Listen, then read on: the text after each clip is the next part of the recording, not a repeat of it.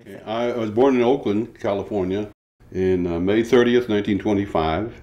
So I'm 83 right now, and I came from a large Irish Catholic family in Oakland. My father was a funeral director, and I went after 8th grade. I went to the seminary. That's what my vision was, to be a Catholic priest. When I came to Santa Rosa, I was appointed to live at St. Eugene's, just in residence, and I was working in the chancery office, the bishop's office. And I asked somebody, I said, where do the Spanish-speaking Mexican community people hang out? And somebody said there's a Mexican restaurant at the bottom of 4th Street. So I went to this restaurant. Mazatlan, I'll bet.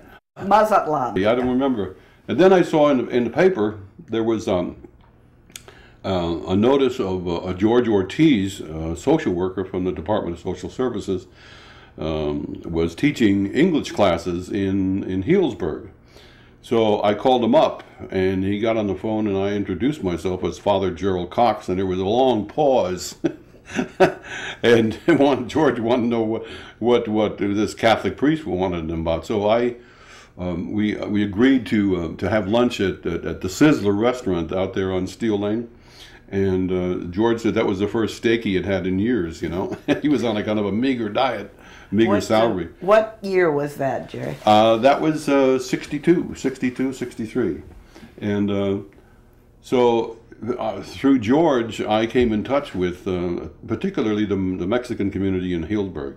And gradually, at the same time, from the church perspective, I was the only Spanish-speaking priest in the whole diocese of Santa Rosa, so I found myself saying Mass in Spanish at St. Rose, and then I went to Yountville, and I went to Ukiah, and a few other places. So, and of course, being the only Spanish-speaking priest, all of a sudden people got to know me.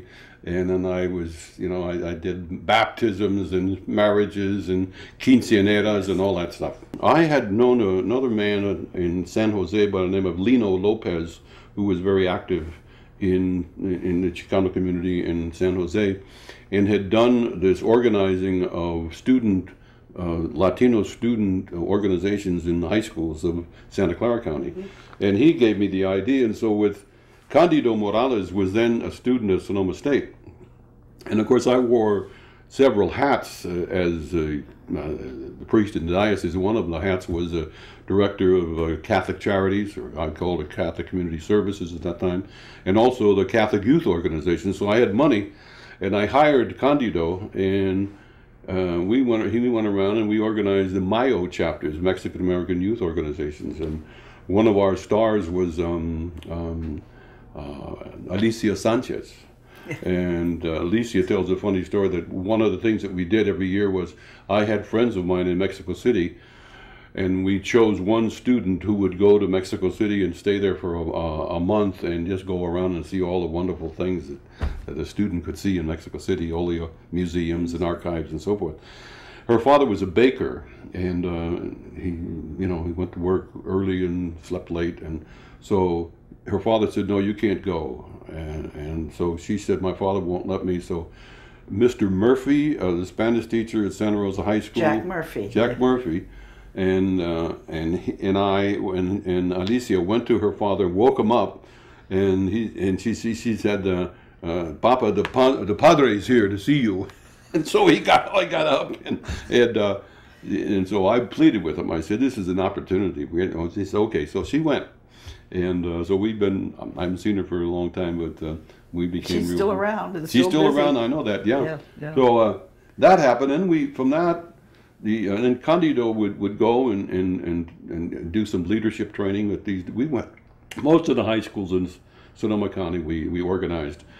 And out of that, we held the first student retreats at Sonoma State, where we brought in, and through my contacts, and I brought in, some very prominent Mexican leaders in the state, like a man by the name of Bert Corona, who was well known nationally, and a very enthusiastic, motivational speaker. And we had just tons of kids there, and we did that for, I don't know, 4, 5, 6 years. We were involved with the farm workers, of course, supporting the farm workers.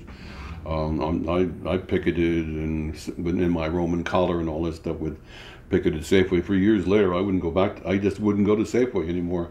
But we organized a bus of local Hispanics and farm workers, and we went up and marched the famous march from Delano to Sacramento. We didn't march from Delano. We met the march halfway there, and then we onward. And George has a famous picture of Caesar himself and myself and in his office.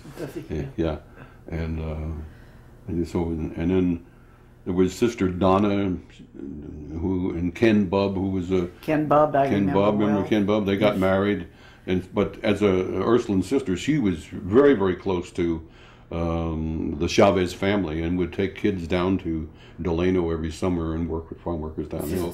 That's how we both got interested in organizing the Mexican community here in Sonoma County.